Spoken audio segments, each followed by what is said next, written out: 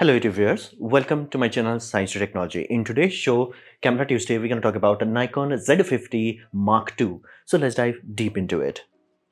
So this puppy Z50 Mark II, it's updated version of an entry-level APS-C camera, meaning this camera from Nikon's point of view is basically the first interchangeable lens camera that you buy once you want to upgrade from mobile phone.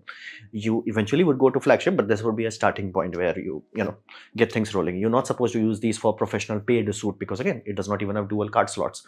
So again, from Nikon's point of view, this is an entry-level APS-C as in cropped sensor system. Now, it has a lot of improvement from 5 years ago compared to Z50 Mark I. And the sensor is not something that changed. The sensor is exactly the same as it has been for almost past 8 years. So you're like, what's the point? Well, you have to understand, sensor is generally not the weak link. The SoC is. So Nikon did not made amazing strides when they launched their basically mirrorless lineup because their on-sensor autofocusing was not that good. It took them till Xpeed 7 when they were like, yeah, now we are at the big league. So this time you get that Xpeed 7 autofocus on something that is on entry level. So that is a very big jump compared to Z50 Mark I. Now flip out screen rather than flip down screen, which I have no idea what they were smoking when they were like, what if the screen went down? I'm like, what if you thought that there is something known as tripod? This does not make any sense. How the heck it went through from product design to actual product is beyond me, but it was stupid and they fixed it. So now it has a proper normal flip side screen. Again, even if it was flip up, it would have made sense. Flip down, what the hell? So it is what it is, and the price supposed to be $910, not a very cheap camera. And in India, while I'm recording this video, it's around 78,000 in IM Student. Although they are showing out of stock for a brand new camera, which is not even available in most places. So I'm like, huh. So that's the minimum price. I'm reasonably sure it will be above this. So it's not a very cheap camera, but is there. And it has class-leading electronic viewfinder. While you can get stuff from Sony and Canon, many of them does not have EVF, electronic viewfinder. Now you have to understand the reason why it is mandatory in this sort of camera is because the LCD that is used here is of ancient technology. So it's useless in sunlight. So at the moment you go in broad daylight and you're like, okay, I need to see, you can't see. Even if your mobile phone OLEDs can go so bright that you can see in broad daylight, this cannot. So at that point you need EVF. Basically, you should not need EVF, but we needed EVF because the LCD is garbage. But again, at least they understand the limitation and they have it and they have upgraded it. Basically, from Mark I to Mark II, it's twice as bright. So you can see far more true to life, quote unquote, feeling of it. So there is a lot of improvement like this. And the ergonomics has been refined, whatever that means. So this is Z50 Mark II. So what the specs? Well, the specs is not that grand, so to say. 20 megapixel, it's not 24 even. So 20 megapixel DX CMOS sensor, nothing interesting. But Xpeed 7, this puppy, that's the whole point. It has 3D tracking autofocus, which again, Nikon was known for during DSLR days because they were really good. Not just like, oh, no, it was good.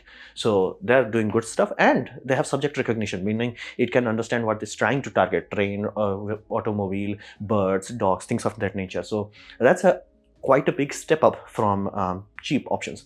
Actually, you could even had a Xpeed 6 flagship camera, it would be outperformed by this puppy. That was a big jump going from Xpeed 7, basically Xpeed 6 to Xpeed 7. It has single UHS 2 slots, so you can actually get a utilize high-speed card, allow your buffer to clear very quickly. So that's there. USB-C charging, because for this model they are no longer giving you the battery caddy. You're supposed to charge it exactly like a smartphone.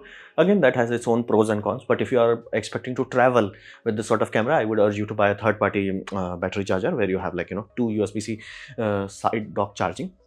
That will make your life easier.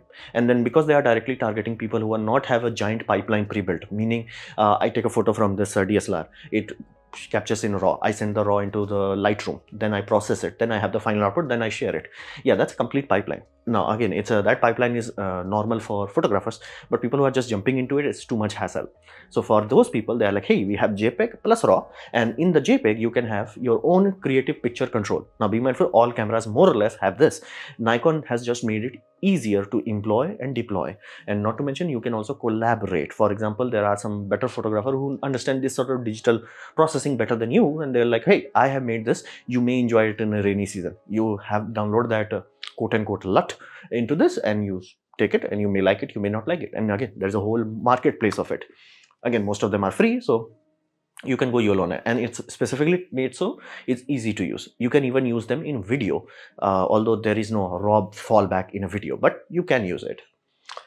So that's there. And mechanical shutter speed is kind of decent, 11 frame per second, and electronic is bit high, 30 fps. Now be mindful, the moment you go to 30 fps, it does not do raw. Again, it at this sort of price range is almost all cameras have this, whereas like electronic super awesome speed, yeah, it just drops to JPEG, no raw. So that's there. All those are like, and again it also has like, you know, headphone out, which is a very big upgrade for people who want to do video, because while almost all cameras, even my ancient Canon 800D has mic in, very few has headphone out. They have headphone out. Now because these cameras never upgraded from 1990s, they do not know of Bluetooth. You can use your Bluetooth headset, which again, mind you, all action cameras have already figured out. So someday they will reach into the year 2000. Let's hope so. But again, at least for old people, it has that old option. It's like, use a headphone. So that's there, and it has a pre-buffer. Now you be mindful, if you're never seen a scene in a high-speed camera, it's always recording, meaning you set up a high-speed camera, you trigger it, it's recording. Then how do you capture it? Well, you don't. It just captures everything into RAM and then keeps deleting on the last moment. So it's like ARM. It's doing that. It's going into RAM and it's deleting everything once it overflows. So whenever you had your scene, like whatever the scene happened, you press the trigger, then it saves last 1 second. So same thing is happening here. Now this is not a new thing. This has been available in Nikon's flagship, Canon, a lot of Canon cameras, and some Sony cameras also. And this is the next generation, because our flash chips and RAM chips are fast enough that this can be done, meaning half press, it starts to take photo, and as high as 30 frame per second, meaning 30 shots are getting buffered into the RAM, and you're like, so basically if a bird is coming down, you just half press it. The moment it crosses the water boundary, then you're like, press it. 1 second before that would be saved into your memory. Then you're like, awesome, now you can look through. So it's a really useful thing for certain niche cases where they're like, shut up, take money. This is something that is genuinely current generation. It was not even imaginable with a DSLR. So this is something significant. And again, other cameras had that. It's unique that Nikon entry-level APS-C is getting this. So what about the video? Well, video, it has no longer the 30-minute limit, but for some reason it has that 2-hour limit. I have seen way too many Nikon's camera that have 2-hour limit. I do not know why. It maybe exceeds inherent limitation, but more than good enough, because be mindful, more likely you are to run out of battery or card filling up. So that's okay. But again, 30-minute limit was because of European Union weed smoking, and they were like, okay, that's why my camera has 30-minute limit. Thankfully, they revoked it a few years ago. So now all cameras can record more than 30. So that's there. Again, they would have charged you like a video camera, higher tax bracket. That's why companies had to keep at $29.59. It has proper USB webcam support, which again, its previous version could act as a webcam, but you have to go through Nikon custom software and all that jazz. Now it's just like plonk it in, done, default webcam protocol. So that's a really good add-on. Product review for showcase, again, if you are all about that influencer life, you can go YOLO on it. For most people, it's not that unique, and be mindful that truly to get the true effect you need, you may need a very large aperture like f1.2 or something like that, because again, this is an APS-C system, so achieving that sort of vibe with f4, actual f4 is like not that wow. So you do need an expensive lens to truly justify that, but it's there, and it can do 4K 30 FPS and 60, but be mindful, the moment you go to 60, it does crop on a cropped sensor. Yeah, that's not awesome. That's not awesome. Me not cool with that. That's not awesome. However, because again, the X-Speed 7, it can do N-Log and 10-bit in inbuilt recording. Now, be mindful, because Nikon has already consumed RED, so they can give you a log file that decodes your camera footage to look like a RED camera. It has a similar vibe too. So that's there. And for people who are serious about video, it has live waveform monitoring, which basically is this puppy, because again, LCD screens that are on the back of the cameras are useless. So waveform is kind of compulsory, because again, it removes the ambiguity of ambient light. So your how your ambient lighting is affecting this, how you are perceiving it can be bypassed. Now it's like, okay, is I'm clipping or not clipping? That's it. So for many serious videographer, that's like very good. And it is a really pro level tool, which is, that's how all cinema works. So having that tool here is a good thing. It also has a pop-up flash and a tele light. So there are a lot of things that make videographer's life easy. And yes, you can do that videographer thing where it's like, you have picture profile, so you can directly cut it and send it to Instagram or things of that nature. So quite competent in video market, so to say. So question is for whom? Well, there is one penalty. Given the fact that the sensor is 8 years old, it does not have the fastest readout. It does not have rolling, basically modern generations rolling shutter improvement. So rolling shutter, if you basically take the camera and do like this whip pan, or you are trying to capture something while you are moving, yeah, you'll be like, no, it will look like old. Like the footage will look old.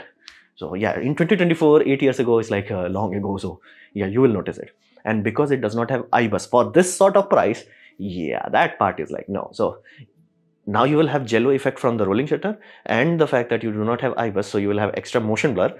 Yeah, that could make things poop for run and gun type shooting. Meaning, if you are putting your camera on a tripod and like how I'm doing, go YOLO on it, you're gonna have fun time. But if you're like, hey, I'm gonna put it on a handle, I'm gonna do selfie vlogging with it, yeah, no. You're like, what about electronic shot? No, trust me.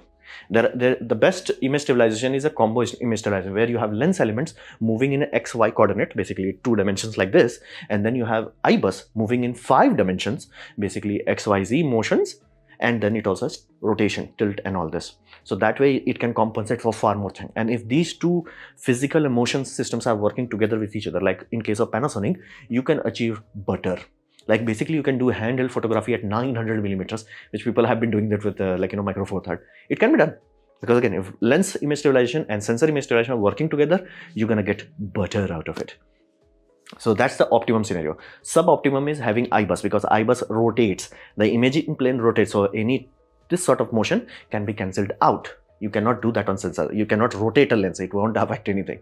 So you want image stabilization in sensor. Second option is in lens. The best option is having in both of them.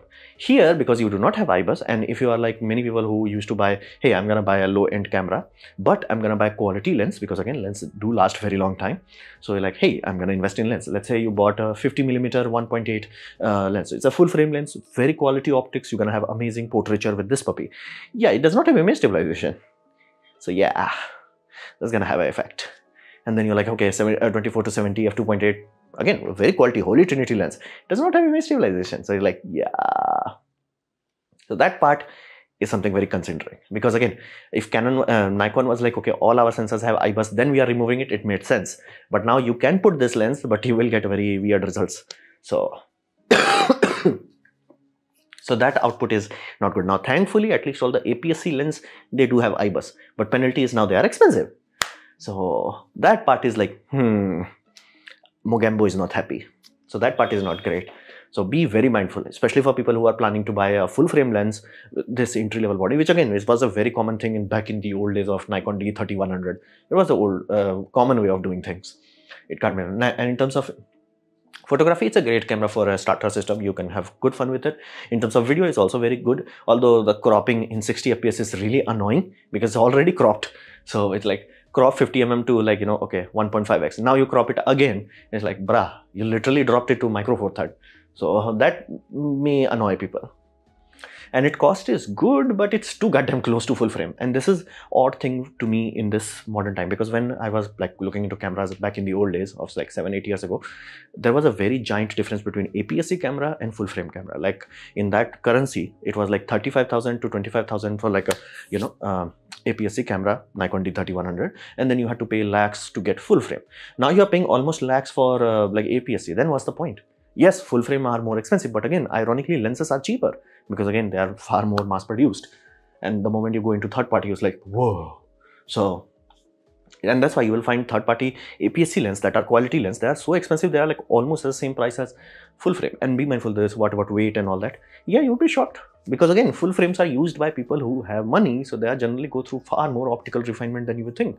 And the quality is genuinely good. The only place where you can have crop sensor and still quality lens are cinema lenses, and those are even more expensive. So fundamentally, that's why I'm not that comfortable nowadays with APS-C cameras, because again, if it was a very giant gap between the entry level full frame versus maximum APS-C, it was a clear-cut case for APS-C to exist. Nowadays, it's like APS-C is almost touching. It's almost touching the price of a brand new full frame from a good brand, be it Nikon, be it Sony, be it Canon. Canon has some really good options. It has 4K 60 without crop. The only penalty there is like you cannot get third-party lenses. Yes, Canon does not allow third-party lenses if you are using full frame. They have tricked people and their limited attention span because we have unlocked it. No, you only unlocked it for APS-C. So That's the penalty. But Canon has really good options for a starter sort of camera, which is reasonable price. So that's the part where I'm not very comfortable with this sort of camera. It's expensive. If it was cheap, it was like, hey, it's expensive. And you do not even have IBUS. That means if I buy these sort of lenses, I have to be very limited. So you may find this camera to be good to meh. That's up to you, depending what matters for you. But be very mindful. Please look into full frame offerings from all brands. You may be shocked how close this puppy gets. So this was my presentation on a Z50 Mark II. Hopefully you have liked it, learned from it. In that case, please click the like button, share it with a friend. That will help me a lot. If you didn't like it, didn't enjoy it, I urge you to press dislike, press it twice to show me extra disappointment. Please leave a comment because I do try to reply to all of them. Subscribe, press the bell icon if you're free, and as always, thanks for watching.